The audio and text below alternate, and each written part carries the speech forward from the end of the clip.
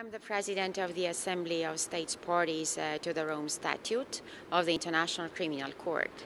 And as such, I have a diplomatic and a political mandate to engage with all states parties that have joined the statute of the court and to foster political and diplomatic support to the arrangement. The ICC, the International Criminal Court, is right now more than 10 years old, and it is a court of last resort that deals with the gravest crimes of international concern, namely genocide, crimes against humanity, and war crimes.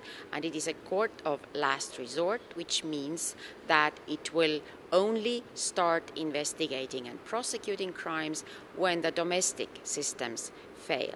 Brazil is one of the founding members of this arrangement of the court and has been a very active supporter of it since. Brazil has also given a judge to the court and has been also supportive in many other ways.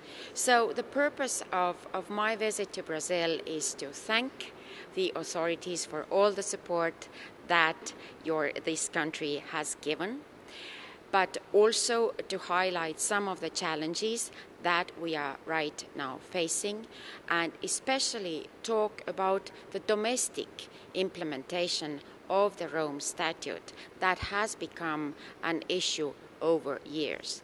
And under this, I mean that all states that join the statute should also incorporate the gravest crimes that the ICC is dealing with in their domestic jurisdiction, and also provide for a possibility to cooperate swiftly with the court when this necessity arises. We, of course, all hope that that necessity does not arise, but we have to be prepared for that.